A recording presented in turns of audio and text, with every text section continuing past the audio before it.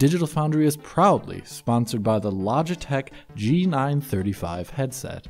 After a pitch-perfect, remarkably well-choreographed introduction for Xbox One X way back in 2016, hopes were high that Microsoft could repeat the trick for the crucial reveal of Project Scarlett at the recent E3.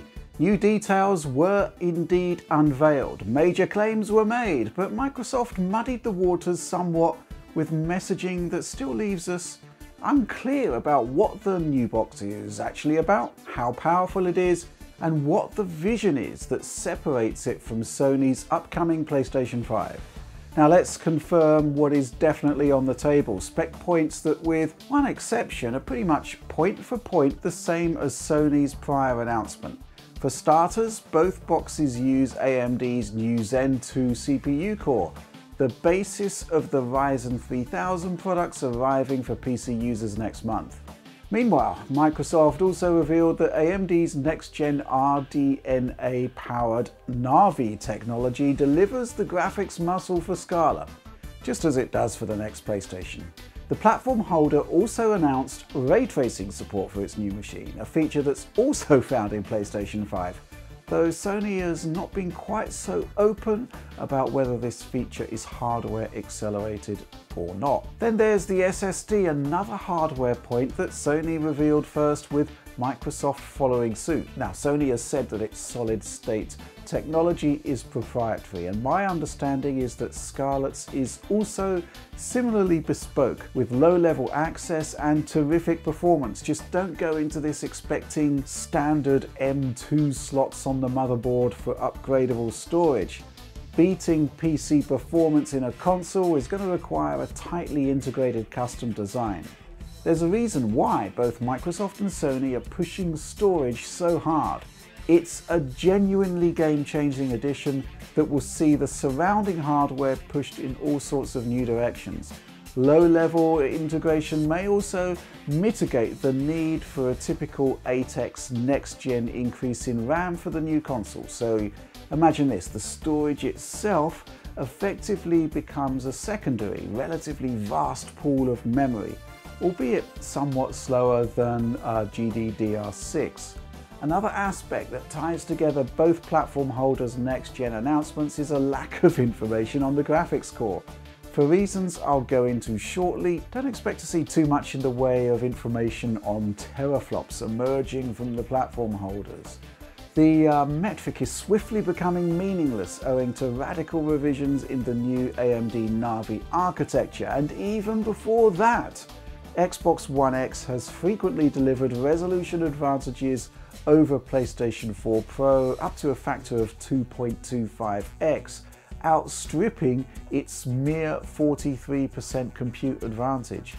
Bottom line, there's much more to performance and pixel pushing than teraflops. So before I break down the Scarlett reveal in more depth, here are some curious factoids in Microsoft's reveal that do need some clarification, and I'm not sure I can actually provide that. But still, Scarlett was defined as the biggest generational leap in console technology that the firm has delivered. But I do find it hard to see the computational leap from the OG Xbox to the Xbox 360 being bettered. Meanwhile, the 16 times increase in RAM allocation seen moving from Xbox 360 to Xbox One is highly unlikely to be surpassed this time around, unless you factor in the SSD, of course. Then there's the notion of Scarlett delivering a 4 times leap in processing performance over Xbox One X. On the CPU side, this does seem likely, but the idea of the machine delivering an equivalent of 24 teraflops of GPU compute seems overly optimistic. Now, based on our own information, along with teasing reveals within the Scarlett announcement trailer, here are my thoughts on the setup of the new box.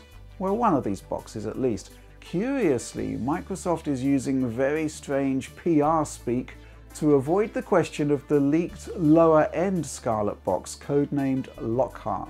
Another interesting aspect of the E3 showing is that while the Xbox One X reveal effectively told us the RAM allocation, the SoC size, teraflop count, and even the nature of the cooler, Microsoft is being a lot more coy this time around, and there may even be some red herrings in the assets that it's showing this time around.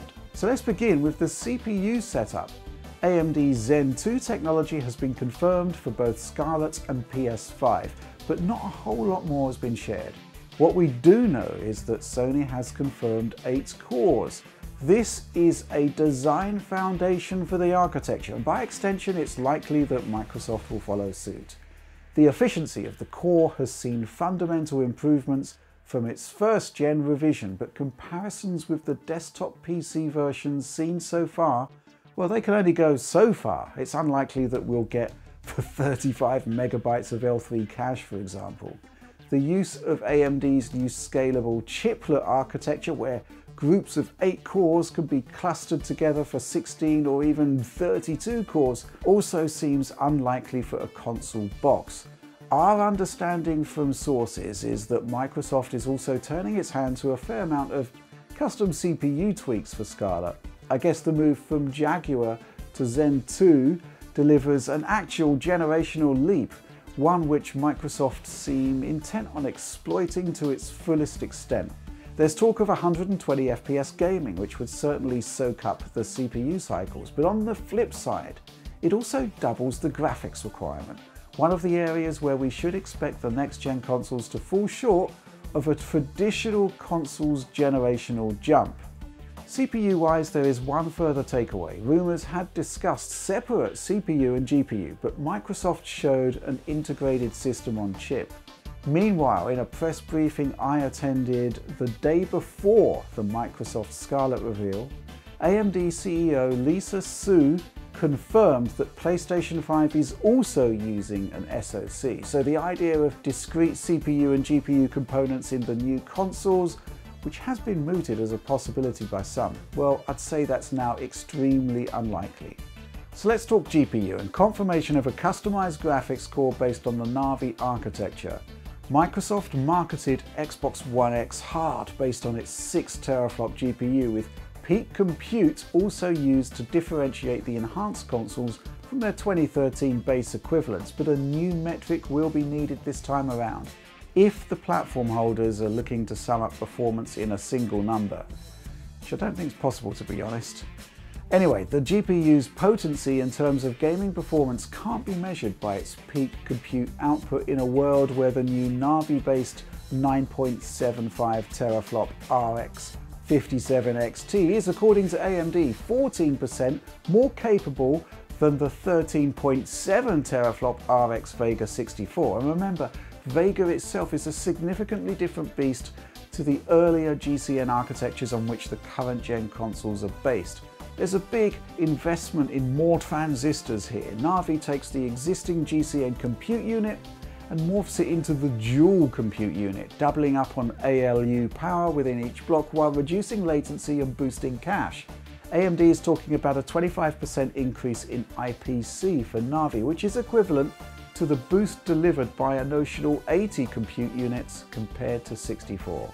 There is room to scale up further too, and AMD is expected to deliver a bigger, more powerful Navi GPU next year, all of which is to say, once compute figures do emerge for the consoles, don't be surprised if they're lower than you might imagine. But rest assured that Sony and Microsoft can still deliver great boxes. Returning to Silicon area, the new Navi GPUs from AMD for the PC space deliver a total of 40 compute units, requiring a remarkable 10.3 billion transistors. The nearest last-gen PC equivalent is the 36 compute unit Polaris chip used in the RX 570, 580 and 590, with a total of 5.7 billion transistors. And going back to the first-gen GCN used in the original PS4 and Xbox One, 32 compute units on the original Tahiti cards required 4.3 billion transistors. So clearly, Navi's compute units are significantly more complex and more capable than prior GCN offerings. So again, any kind of teraflop measurement can't really be equated with the last-gen consoles. Next up, memory and confirmation of GDDR6 RAM. Microsoft's trailer presents the new SoC surrounded by G6 memory, specifically 14 gigabit per second modules fabricated by Samsung. Beyond that, it's difficult to draw too many conclusions, as there does seem to be some very odd properties in the memory setup. while the 2016 Xbox One X reveal actually gave away most of the technical makeup of the console, Microsoft has been a lot more shy this time around, with obscured test motherboard shots, an Xbox One X motherboard fake-out, and lavish use of depth of field photography to blur out a lot of the interesting details on this all-important SoC shot. However, drawing upon a 4K feed we captured directly at the Microsoft conference, 2 of the G6 modules come into focus enough for us to catch their part numbers, ending in 325BC HC14 and 325BM HC14. And these are firmly established Samsung part numbers we can just look up on the internet.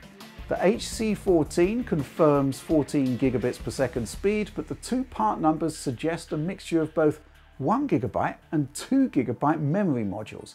Whether this is just Microsoft seeking to throw off people like me, or indeed Sony looking for clues on the makeup of the system, remains to be seen. But this is certainly a strange setup. I mean, who knows? Maybe we're looking at 2 128-bit buses addressing 8 gigabytes and 4 gigabytes respectively. Kind of bizarre. Now, the angles are strange, but the evidence also seems to suggest that 8 modules are in place on the board, which would seem to rule out a 384-bit memory bus. I say seem because, well, you know, we just don't see the entire area there. However, in between the chosen angle, the amount of blurred out detail, and the close-up viewpoint, Microsoft may well be choosing to play its cards closer to its chest this time around. There's further oddness in that the SoC shot we have lacks any kind of surface-mounted capacitors, so I'm not sure if it would actually work, but we do get some idea of the size of the processor thanks to some cunning ballpark guesstimates from Beyond 3D's Pro Elite, with estimates ranging from 365 to around 380 square millimeters, almost certainly based on the 7nm production process. So where does this leave us in terms of gauging the potential power of the new hardware? The new 7nm Navi GPU from AMD clocks in at 251 square millimeters for 40 of its new compute units, while educated guesses on the size of the 8-core Zen 2 CPU cluster come in at 70 to 80. Historically, console SoCs have clocked in starting at 320 square millimeters.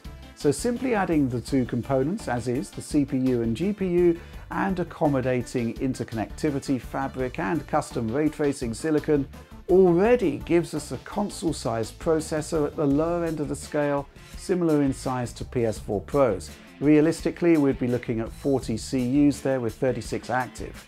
At the upper end of the scale, with a Scarlett SoC at a ballpark 380 square millimeters, a 48 CU graphics core with 44 active seems viable. In both cases, clock speeds will prove vital. The AMD Gonzalo processor leaked with a mooted 1.8 GHz GPU, but to what extent that is actually viable remains unknown.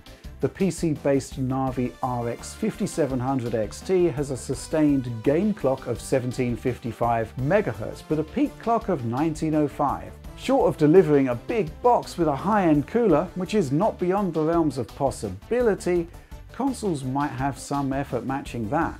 Bottom line though, at the lower end, if a new console emerged with power equivalent to Vega 56 or Vega 64, that would still be a pretty awesome next-gen box.